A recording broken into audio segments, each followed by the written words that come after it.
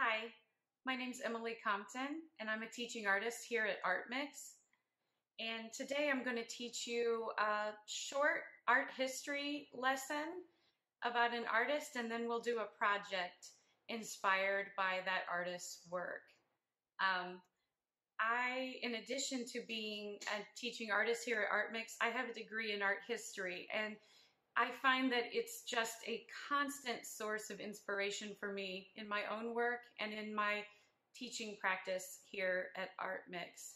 So the artist that I've selected to talk about today, his name is Paul Klee, and he was born in Switzerland, but he was a German artist. And he said lots of interesting things and did some interesting things in his life. Here I have a little piece of paper. It says some famous quotes by him are, "The painter should not paint what he sees, but what will be seen." He also said, "A line is a dot that went for a walk." And I really like that quote by him because it's very playful. And I find his artwork to be kind of thought-provoking, but also playful, and I enjoy that about his work. He also said, "One eye sees, the other feels." And Paul Klee is known for many things, but one thing he's known for is his work tends to be have kind of a dreamlike quality, and it's a lot of times gives a feeling of emotion or mystery. And his work was kind of not controversial, but often discounted at the time because his work was inspired by feelings from childhood, and a lot of his images that he draws have kind of a childlike quality, but I think that that's what today a lot of people enjoy about his work because it's very universal and it isn't confusing, or it's easily understood. So I have just a few pieces of artwork to show you by the artist. This one is called The Angler, and I picked this work because the technique I'm going to show you today is kind of inspired by this look from this time period of his style. So this one's called Jumping Jack. So Paul Klee was just from an early age a natural, what's called a draftsman, or someone who draws. And he could draw very realistically. He made a conscious decision as he progressed in his practice of being an artist to draw more by feeling or storytelling. This one's called The Beginning of a Smile. I love the title, and it makes me want to look a little deeper into this work.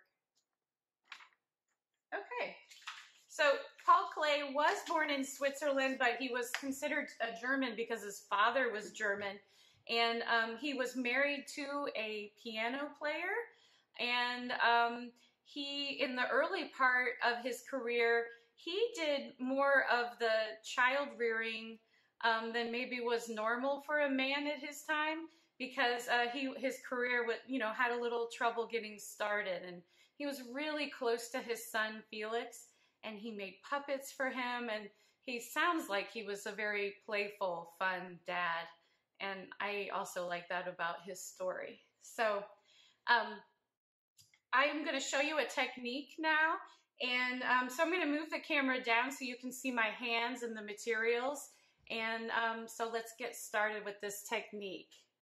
The art supplies that you'll need for this activity are some ink, a roller, a pencil, a couple pieces of paper. I'm using a thick paper because in addition to using some ink, we're also going to be using some paint later, or you can if you want. You need something to roll your ink onto. I'm using a piece of plexiglass. You could use glass, you could use a plastic plate, whatever you wanted. And then I do have a watercolor palette and a brush and a cup of water. Okay, so the first step is I'm going to take this ink and I'm going to put a little bit on the piece of plexiglass. and I'm going to roll it out. And I'm going to roll both directions.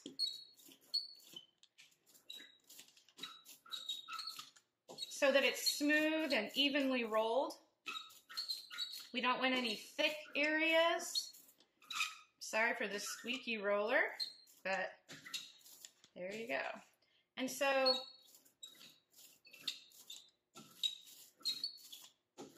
that looks pretty good there. So now I'm going to take my piece of paper and I'm going to lay it right into the ink. And I'm not going to press it very hard. So what I'm going to use now is the pencil, and I'm going to draw an image onto the back of the paper.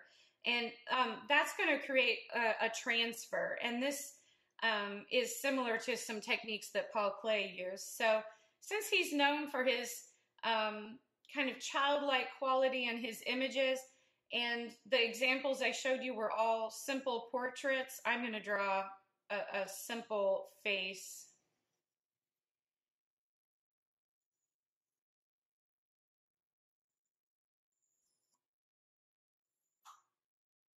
So we've got the head, the neck, and the shoulders. And then I'm going to draw some eyes, a nose,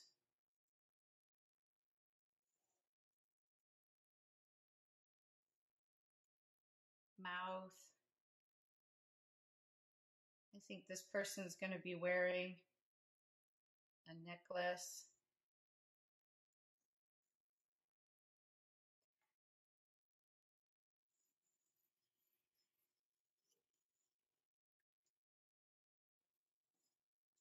Okay, and then I just drew in their hair. All right, so let's see how that comes out. And then we'll peel the paper back and see how it transfers. So here you can see I have a little transfer of my image in black ink, and I am okay with this little bit of the background, the smudgy look in the background. If you remember in the pictures that I showed you in the beginning that Paul Klee did, his pieces have a similar kind of smudgy work like that because he worked in the same way. So that's part of the background now. It's part of the effect. Okay, so the next part of the project that I want to do, and I'll turn it toward you, the camera, is you can do a little bit of painting and drawing into the print afterwards. If you want to do some drawing, you can just draw right across the ink.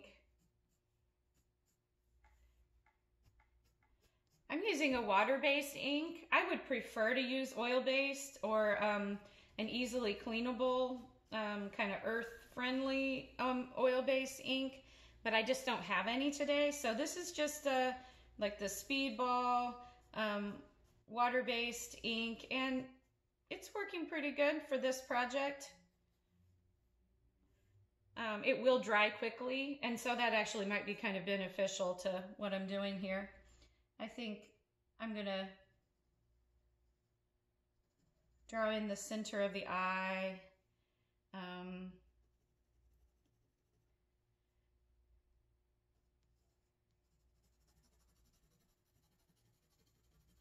Kind of like drawing through the ink. I'm moving the ink around with my pencil.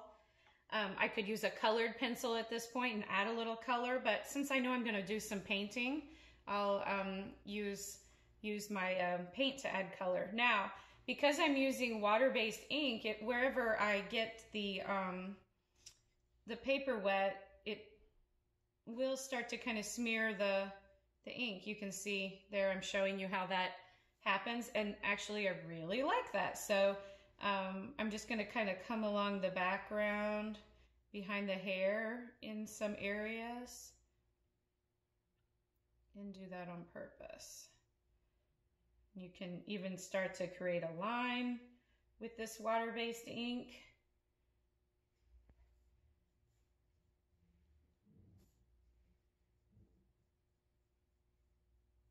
and it becomes almost like a watercolor or India ink effect. So that's pretty fun. But if we want to add color, I'll clean my brush a little bit, and I'm going to work with greens and blues and purples just because I want to. So I think I'm going to have my person be wearing a green shirt.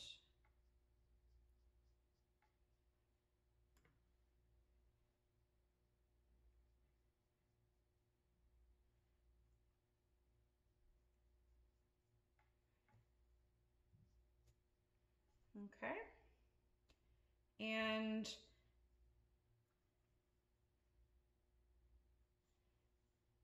maybe some shading of purple in the background. I love purple and green together.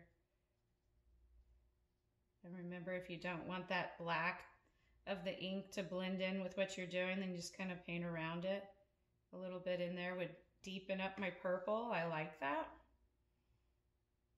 This is not a project for somebody who has a very specific idea. Although if I explored this technique more and more, I would get better at it, and I would, you know, remember what I like and what I don't like. So I think from just exploring this a little bit, that this would be a fun technique to kind of sketch and think through an idea. Paul Klee was a really productive artist. He created over 9,000 works of art in his lifetime. So I have a feeling he was maybe an artist that liked to stay busy, stay thinking, keep working. And so that's a great lesson.